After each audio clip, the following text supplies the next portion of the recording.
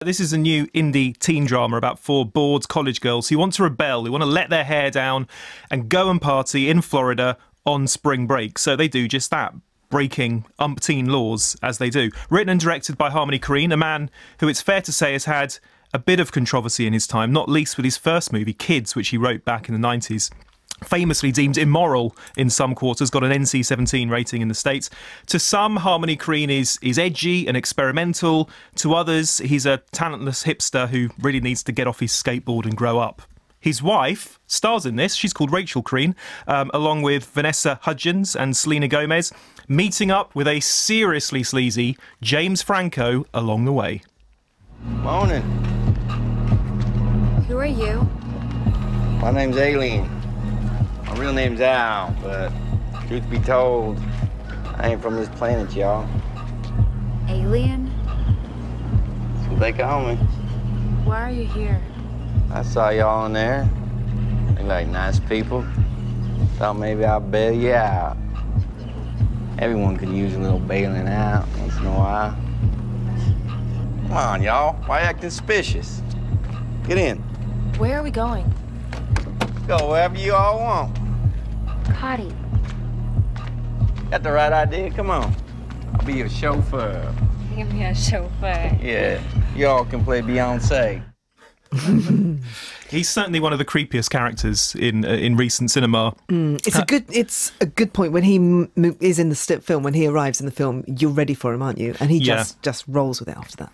And actually, you know, I think there's a lot that's good about the film, and I also think we're on the lookout for a cool new cult teen movie. We're in the market for that, and this is frustratingly close to being that brilliant new cult teen movie, the new True Romance or Pineapple Express, of course, that James Franco is in. It looks fab, the editing, the lighting, excitingly chaotic to watch, really thumping soundtrack as well, Skrillex and Cliff Martinez doing that. And there is some fun in seeing these former clean-cut Disney princesses, Selena Gomez and Vanessa Hudgens, grubby up. I mean, that's deliberate. That's why they're in there. And there is some fun to be seen, to be had from that novelty. And, like we said, I think the main point is that James Franco is amazing.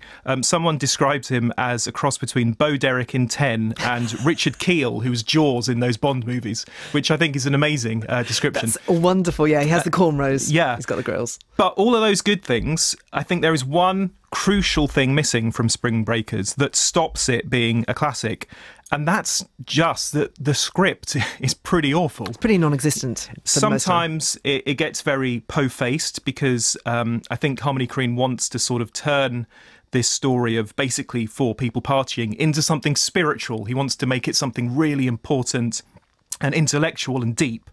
And then on the flip side, sometimes things happen that are just really silly and unbelievable. And of course, there's not the dialogue or the script to really back it up and make it believable. So it is a bit all over the place script-wise. The script seems to be lagging behind the rest of the film, which looks great and sounds great, but just the words aren't that great. What, of course, I think ultimately they're trying to celebrate is just... it's just student lifestyle. It's the joy of hedonism, isn't it? You know, but you do think, okay, so this is shot in America where it's really hot and it's really sunny and it's really wonderful all the time. They can kind of jump in and out of swimming pools and they can frolic on the balconies.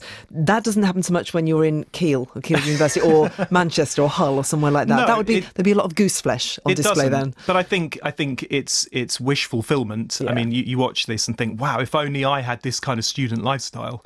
Did you really? No, well, I wish that I could have done. Yeah, because it was just endless partying and craziness. But of course, you know, you can even make a film about partying and craziness and drugs and all the mad things that happen in this film and still give the audience some insight, and that's what it's lacking. It gives it all of the hedonism but without any real sort of insight. I mean, we talked about Danny Boyle earlier. Of course, Trainspotting is a classic example. A film about partying and a film about clubbing and a film about drugs, but actually it also has something to say as well. Spring Breakers is sorely lacking in the something to say department, and that's the real problem with it. And, you know, in parts, it does just look exploitative. Yeah, no, I mean, you know, I'm sorry, I will talk about my family because it is kind of relevant. As the mother of a girl who's 21, you watch it, and I just wanted to run out of the cinema after the first 15 minutes because I just thought, I don't want to watch this. And it's not because I was being prudish or I wasn't thinking, oh, I don't want to know what she gets up to because that's her bag. It's more about this is kind of exploiting these women because there are real close-ups and it's mainly about women. You know, there are some boys in there, and everyone is absolutely beautiful, and they all look absolutely fabulous. But at times, I felt really uncomfortable with it. By the end of the movie, I did really enjoy it, and I thought it looked wonderful, but still felt quite uncomfortable with that. And if you back that up with some sort of message, then that's fair enough. But I'm afraid Spring Breakers doesn't. You know, it might end up as a sort of trashy B movie. People who go to watch it because it is so bad it's intriguing, and that's one thing. But I think, like I said, we're in the market for something that's truly a classic, and I don't think Spring Breakers is that. Very, very close. But there is not a quite. scene with James Franco on the piano, and there's a Britney Spears song, and there are pink balaclavas. It's random, but it's really powerful, and it's Beautiful very beautiful. moment. But we needed more of those.